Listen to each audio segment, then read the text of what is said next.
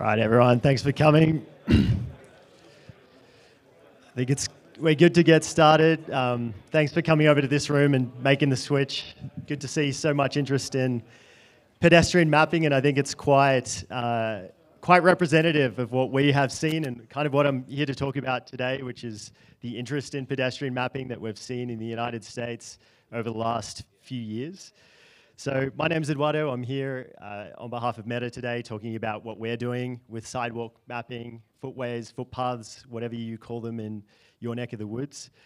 And this particular project is called the Walkabout project. Walkabout, I just thought it was a cool term. It actually comes from the Indigenous people in Australia when they go on a journey of self-discovery, a coming-of-age journey. So not completely related to what we're doing with footways, but it sounds cool, and we want to help you walk about by mapping sidewalks. So this is Meta's efforts to map America's sidewalks and crosswalks. We're going to go through these 7 things and hopefully have some good questions at the end. But just to recap, last year I spoke about, kind of before this had even kicked off, why we're interested in pedestrian mapping. We were just getting started. And we spoke about AR as being a really exciting new technology that's going to need pedestrian data. And we talked about how historically maps just have not had pedestrian data, particularly, well, OpenStreetMap is one of them, but all the maps that you're probably using as a consumer, they've been very car-centric. And we heard AllTrails talking about trails, trying to do what they're doing to put trails on the map. Sidewalks is kind of still neglected, and we've seen that in the data. And so we're kind of going through step by step in different cities, trying to fill in those gaps. So spoke about this last year, spoke about this in a personal capacity a few years before that, just finding it really interesting how much sidewalks change city to city, different policies, even neighborhood to neighborhood. And then here we are, obviously a year later, we've started to map, but we still see some large gaps. So it might be hard for you to see on the screen here, but I've got just 3 different examples from the great, actually they're not all in Utah, they're in this time zone though, you could say. And the first one on the left, does anyone know where this is? That's here, yeah, it really well mapped, unsurprisingly. All the sidewalks seem to be there, trails, you can route on it, it's fantastic. Then in the middle, can anyone see? It's probably a pretty tough one. We might actually have someone who lives here at the conference. Someone seems like she's gonna guess. No, this is Ogden, so not too far from here. It looks like they actually have a lot of sidewalks, but they're just not completely mapped yet. So you can see, like, even though I'm showing you the center of the city, there are so many sidewalks where the individual ways have not been mapped. And then on the right-hand side, you have, I don't think anyone will get this. This is Colorado City. Does anyone know which state Colorado City is in? Yeah, too good. This is Mike Coda. He's the #1 pedestrian mapper in the United States. Yeah, Colorado City, very weird place. Not many sidewalks, but that's another presentation for another time and another conference. So yeah, we've got imagery coming in from these places too. Martijn van Exel, the king of Salt Lake City, thank you for your contributions. This is what Ogden looks like. We have the Ogden GIS department contributing, or at least they did a few years ago. That's fantastic. And then I think I was the first in Colorado City, and maybe the last, we'll see. So what have we done? We've been mapping sidewalks with the community. I'll tell you how we did that, but just to start with the metrics, we've added 235 kilometers of crosswalk ways, which maybe doesn't sound like much, but we're talking about crosswalk ways, which when you add it up, that's a lot. For the metric lead challenge, that's 146 miles and 17,000 crossing ways, or 17,920 nodes, because a lot of the data that was added were nodes, and you know, not everyone is mapping the way as well. As far as sidewalks, 1,250 miles, 27,832 ways, and that just keeps going. And so you can see here from a data contribution point of view, if you drill down on what's being done on sidewalks, there's a really big increase. So I just want to give you know, a recognition to the community for that contribution, and It's hard for me to clap for you right now, but a clap to all the contributions for pedestrian mapping. So that's the length of crosswalks added to Meta, and then the graph looks very similar, or the chart looks very similar for sidewalks added. And a huge spike earlier in the year. That was actually a lot of New York. New York's been a city that we've been trying to map for a long time. It's just, we chose a huge area. There's so much to do. But Chad Blevins, I think he's in the room, he did a great job engaging youth mappers and the youth mappers community, and that's all the contribution of youth mappers, that massive spike. So thanks to them as well, and the young people of the United States mapping sidewalks. So as I said, shout out to the mappers. #1 mapper, Mike Coda here in Phoenix. A bunch of others, as you see, youth mappers really well represented there. And we hope to see more people on that list. We actually had hundreds of people participating, some just making a few edits, some making many edits, as you can see here. But this is really what it takes to move the needles on sidewalks. We've seen roads added over many years through Tiger imports and manual editing. And kind of this is the next frontier, I think, for all of us. So we've been mapping in Miami. They have like beautiful, crisp imagery there. That's a great place to map. We need help there. You can see there's still a lot to do. New York City, it's all done as far as the mapping, but we do need validation help. So we've been working on that for quite a while. Thanks to the youth mappers' contributions, that huge area is done. And that's actually missing a section. There's some parts of Manhattan that aren't done, but this was a lot of Brooklyn now has sidewalks individually mapped. So if you want to get out an app like OSM and try routing in New York, you can see whether you're actually getting routed on the sidewalks rather than on the road. Phoenix and Tempo, thanks to Mike Coda and many others, this is looking almost done. And the map time chapter in Los Angeles as well was another place. That's kind of a lot more to do there in Los Angeles though.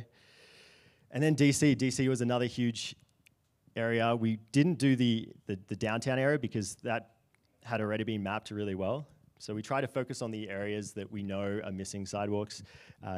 DC, we ran a workshop there, had some good turnout. We saw like a lot of enthusiasm from bicycle advocacy groups, from local NGOs that care about accessibility. So yeah, you can see WABA there, which, Chad, do you know what that stands for? Washington? There you go. So I think more groups like that are great partners because they already care about accessibility.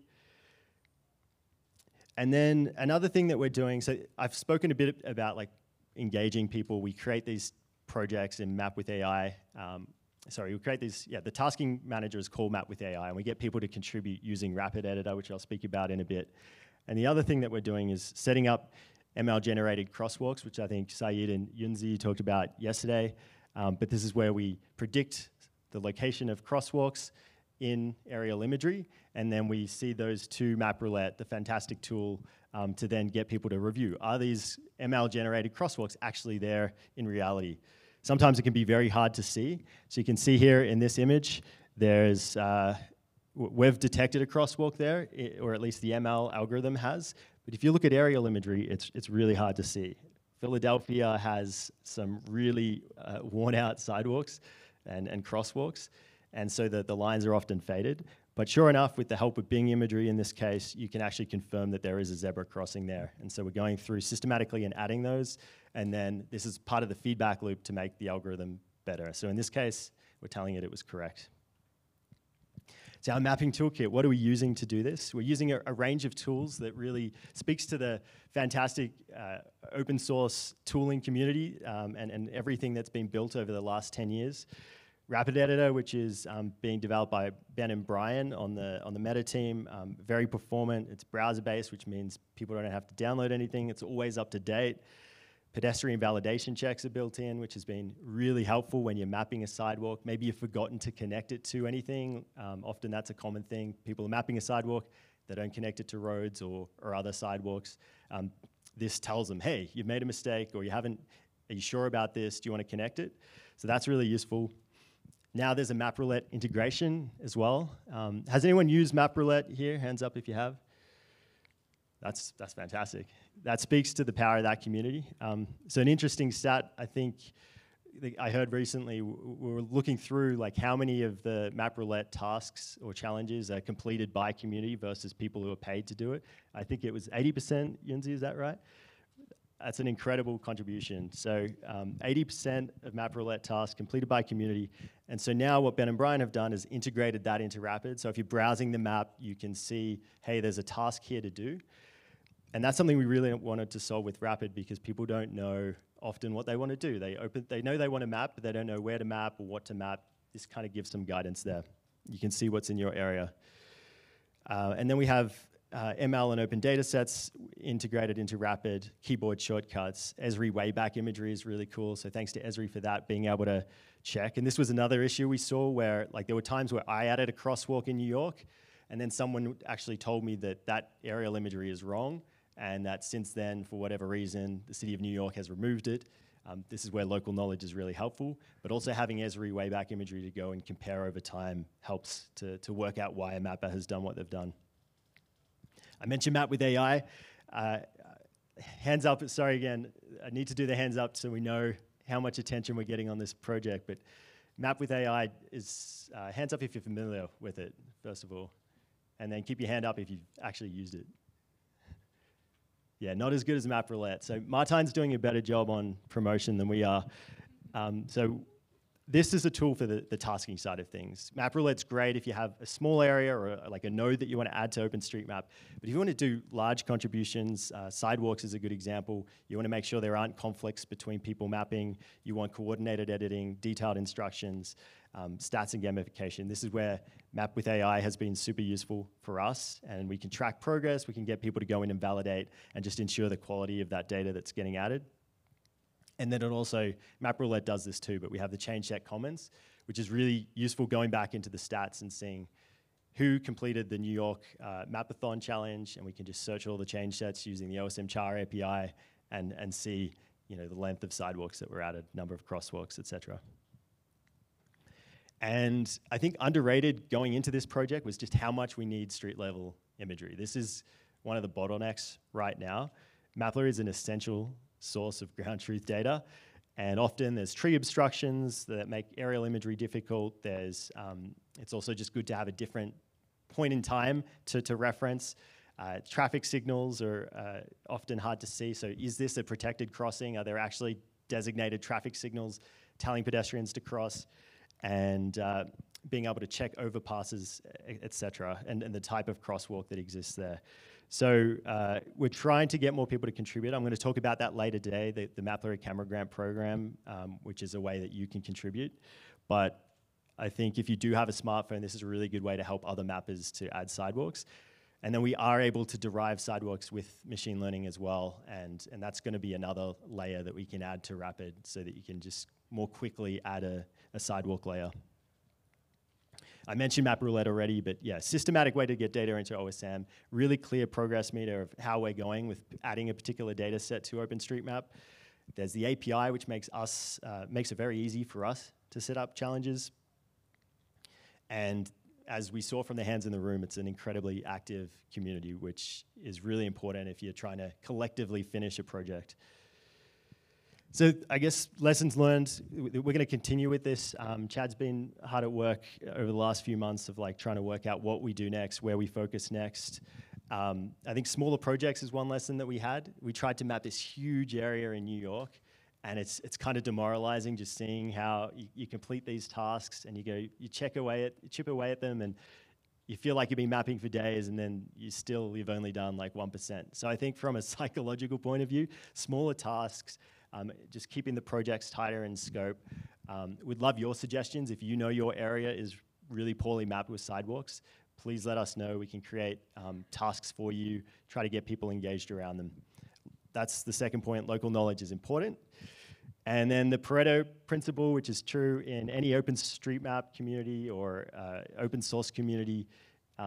Someone like Makoto can make, or Sean, as he's known in his day-to-day life, can make a huge contribution. So that's super cool to see how much one person can make a difference in their city.